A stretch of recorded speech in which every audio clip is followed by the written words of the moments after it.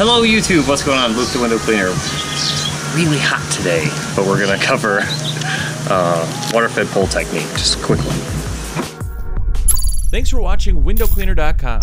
Make sure to give us a thumbs up and subscribe. You know, a lot of questions on water-fed pole technique, and guys, this is just a general technique that we use really fast. So the three most important parts of pure water window cleaning is pure water. You have to make sure that your machine or whatever filters you're using is producing pure water.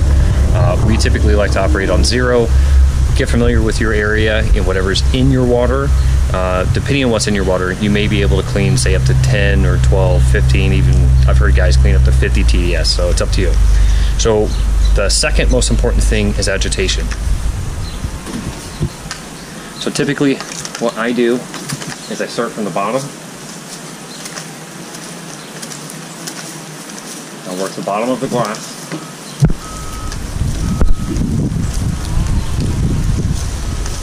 And you'll see they're controlled movements. It's not all willy-nilly and all over the window.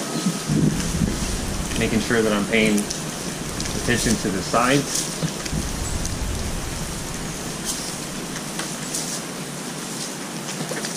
I'm slowly agitating up the window.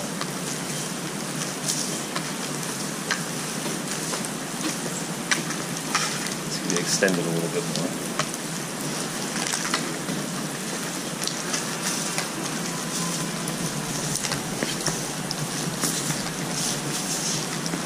I'm working the top.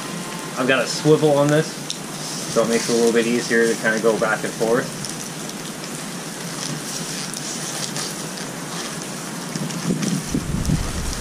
And now, if you're at this point and you notice that the window has bird droppings or whatever it may be, maybe it is really dirty, you can, if you have a D8 components brown spool pad holder, you can always flip it over and give it a good scrubbing.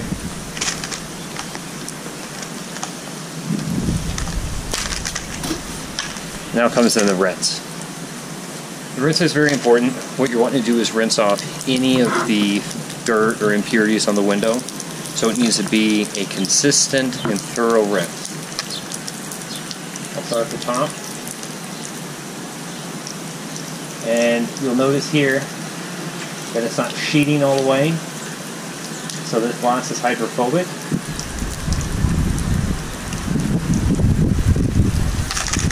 So I'll have to make more passes back and forth. What I'm doing is chasing that dirty line of water all the way down.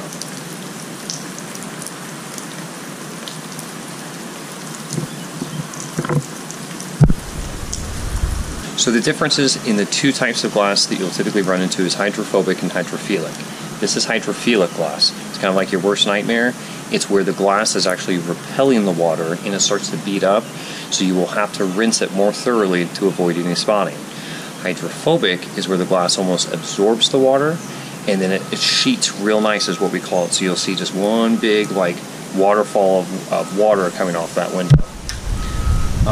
The only other thing, these frames are oxidized, so you'll not see me hitting the frames really well.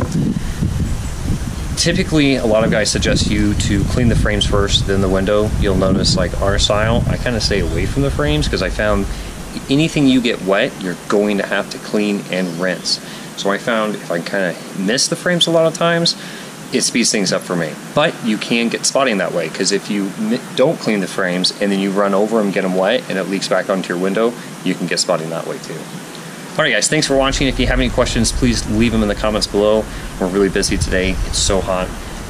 It's like so humid. It must be like 100% humidity here today. So anyways, we gotta get back to it.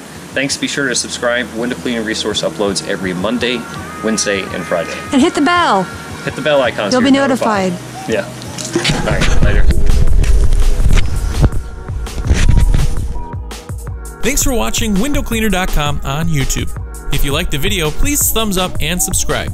And make sure to check back every Monday, Wednesday, and Friday so you don't miss a video. And if you just need some more Luke in your life, check out his channel at Luke the Window Cleaner on YouTube.